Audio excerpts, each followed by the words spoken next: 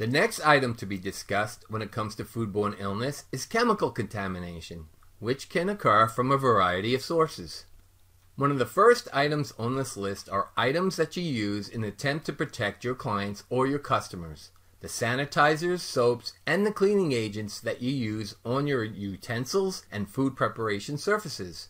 It is critical that you remove these chemicals from these surfaces completely so that they do not inadvertently end up in the food that you are ultimately serving, and that you also store them, the chemicals, in a safe area away from your food production environment. Lubricants, oils, or grease can fall into food accidentally depending upon the equipment that you are using to prepare your products. Know your equipment, train your employees to be on the lookout for any possible issues prior to leakage or breakage occurring, and ensure that your equipment is maintained properly as well as consistently to reduce any unnecessary risk.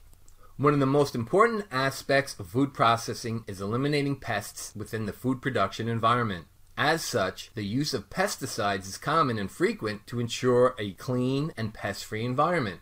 Due to the nature of the chemicals, their hazards, their possible proximity to food preparation areas, and with certain chemicals effective in treating specific species, always leave pest control up to a professional pest control company. They know how and where to place the correct pesticides so that your food surfaces are protected and safe, keeping your customers safe while also ensuring the maximum benefit from the pesticides placed. Lastly, toxic metals can leach into food from the very devices that are being used to prepare or store them.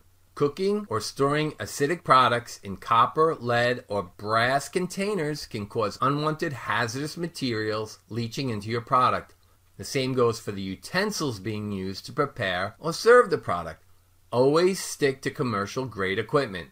On the positive side, if you are counseling an individual who is frequently anemic, inform them to use an iron skillet when possible. This is one case where iron can leach safely out of the skillet and into the food.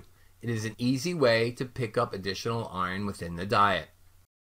RDStudy.com video tutorials are produced and owned by Nutrition News Network LLC. Any copying, reuse, or redistribution, in full or in part for any purpose without the written consent of Nutrition News Network LLC is prohibited. All rights reserved.